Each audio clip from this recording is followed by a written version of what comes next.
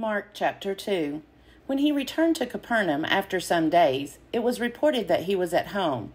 So many gathered around that there was no longer room for them, not even in front of the door, and he was speaking the word to them.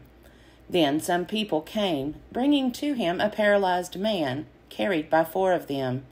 And when they could not bring him to Jesus because of the crowd, they removed the roof above him, and after having dug through it, they let down the mat on which the paralytic lay. When Jesus saw their faith, he said to the paralytic, "Son, your sins are forgiven." Now some of the scribes were sitting there, questioning in their hearts, "Why does this fellow speak in this way? It is blasphemy. Who can forgive sins but God alone?" At once Jesus perceived in his spirit that they were discussing these questions among themselves, and he said to them, "Why do you raise such questions in your hearts? Which is easier, to say to the paralytic, 'Your sins are forgiven,' or to say, 'Stand up and take your mat and walk'? But so that you may know that the Son of Man has authority on earth to forgive sins," he said to the paralytic, "I say to you, stand up, take your mat, and go to your home."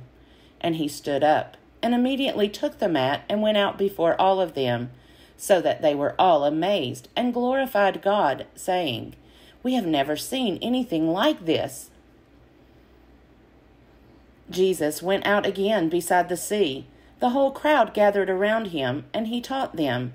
As he was walking along, he saw Levi, son of Alphaeus, sitting at the tax booth, and he said to him, "Follow me." And he got up and followed him. And as he sat at dinner in Levi's house, many tax collectors and sinners were also sitting with Jesus and his disciples. For there were many who followed him.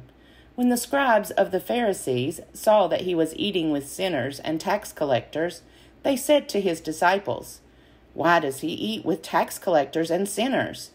When Jesus heard this, he said to them, "Those who are well have no need of a physician, but those who are sick I have come to call not the righteous, but sinners." Now John's disciples and the Pharisees were fasting, and people came and said to him, "Why do John's disciples and the disciples of the Pharisees fast, but your disciples do not fast?" Jesus said to them, "The wedding guests cannot fast while the bridegroom is with them, can they? As long as they have the bridegroom with them, they cannot fast. The days will come when the bridegroom is taken away from them, and then they will fast on that day.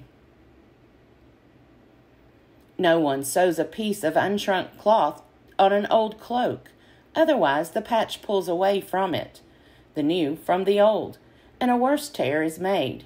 And no one puts new wine into old wineskins, otherwise the wine will burst the skins, and the wine is lost, and so are the skins. But one puts new wine into fresh wineskins." One Sabbath he was going through the grain fields, and as they made their way, his disciples began to pluck heads of grain. The Pharisees said to him, "Look, why are they doing what is not lawful on the Sabbath?" And he said to them, "Have you never read what David did when he and his companions were hungry and in need of food? He entered the house of God when Abiathar was high priest, and ate the bread of the presence, which it is not lawful for any but the priests to eat. And he gave some to his companions. Then he said to them, 'The Sabbath was made for humankind, and not humankind for the Sabbath. So the Son of Man is Lord, even of the Sabbath.'"